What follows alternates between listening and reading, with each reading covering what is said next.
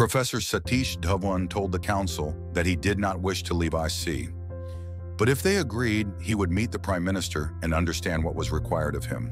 The Prime Minister spoke of the sudden loss of Dr. Vikram Sarabhai. She had been advised that Professor Satish Dhawan was the right person to guide it forward. When he assumed charge, he had no office in Delhi. Professor Dhawan continued working from IISc and used a room in the Department of Atomic Energy whenever it was free.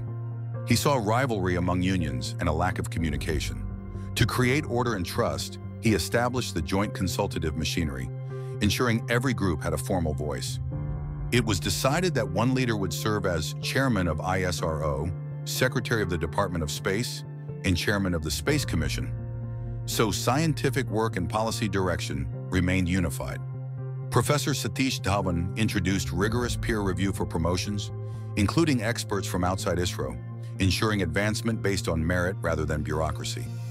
With clarity, patience, and steady leadership, Professor Satish Dhawan gave ISRO structure, voice, and continuity. The program moved forward with confidence and purpose.